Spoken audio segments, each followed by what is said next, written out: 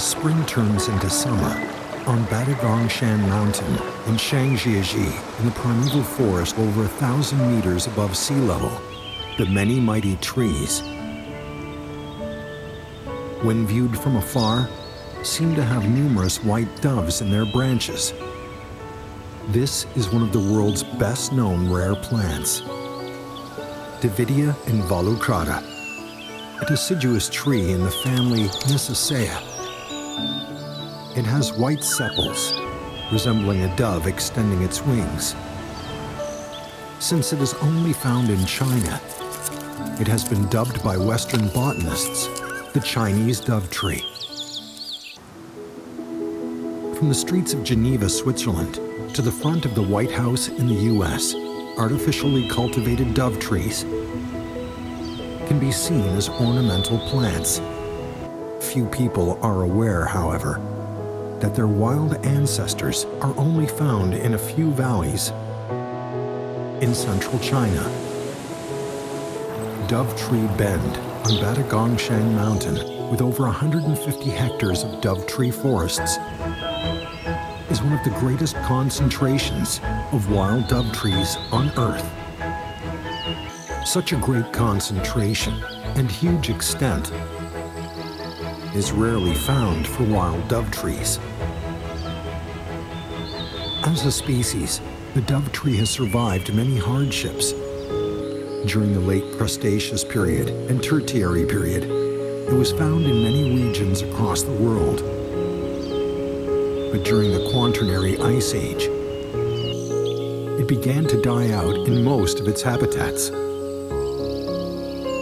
Badagongshan Mountain in Zhangjiajie is located on the highland stretching from the east of Guizhou to the west of Hubei. Partly guarded by the Wuling Mountains, it was spared the direct assault of the glaciers.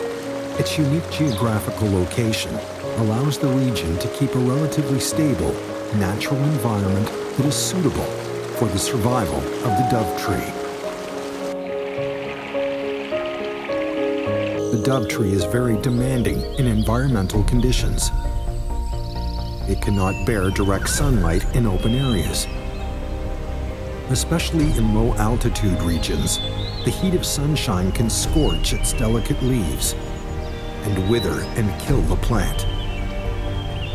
Luckily, Dove Tree Bend in Zhangjiajie has cloudy weather throughout the year. The cool and humid air has allowed the species to thrive and multiply.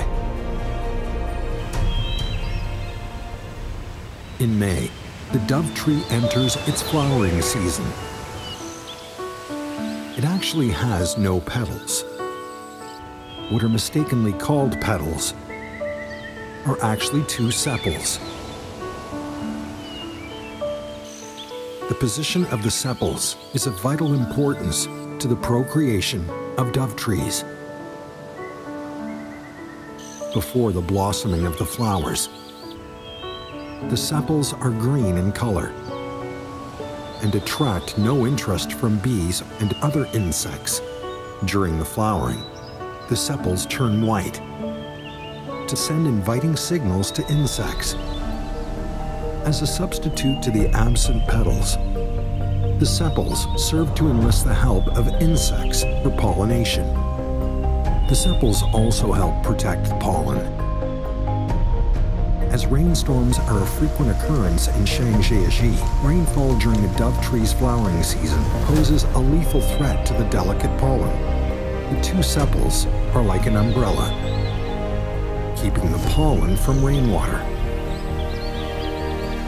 These ancient plants are no less resourceful when compared to animals and humans. Today, many countries and regions around the world import dove trees from Badagongshan Mountain in Zhangjiajie. The Chinese doves, once secluded in the mountains, are now carrying a mission of peace to all corners of the world.